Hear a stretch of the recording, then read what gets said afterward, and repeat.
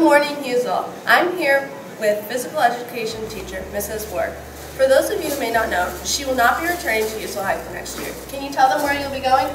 Yes, I've been given the opportunity to be principal at Wren and Farrell elementary schools, and I'm really excited about this move. I'm not leaving the district, I'm just changing kind of my location. Can you tell us your favorite memory here at Hughesville? I think probably my favorite memory is just always coming in and having the kids, seeing the kids the first thing in the morning.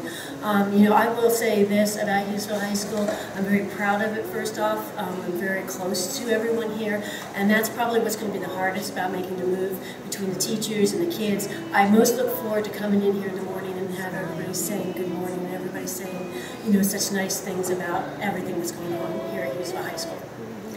So what has been your favorite part about working here at the high school? Oh, definitely the students like you, Miss Megan. Just being really involved with many of the clubs and the sports, and even the student driving. I absolutely enjoyed doing that because I get to know the students a little bit more on a personal level when I'm in the car talking with them.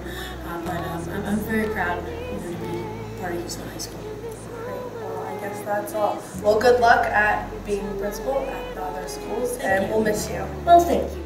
There's no fear, my dreams are away. What does Mrs. Warg mean to you?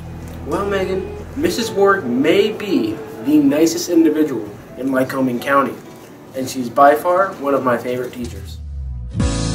All that I can be. What will you miss most about Mrs. Warg? I'm sad. I'll miss everything about her. Her bubbly personality, all the clubs she helped with. I just love her and we're going to miss her.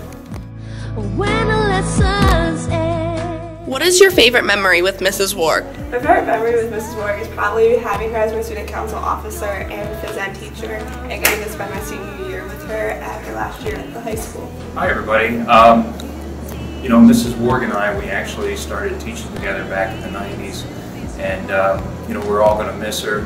I think what I'm going to miss most about her is, just her high energy, and it doesn't matter if it's 7:30 in the morning or 7:30 at night, just high energy all the time and very positive. So that's what I'm going to miss most.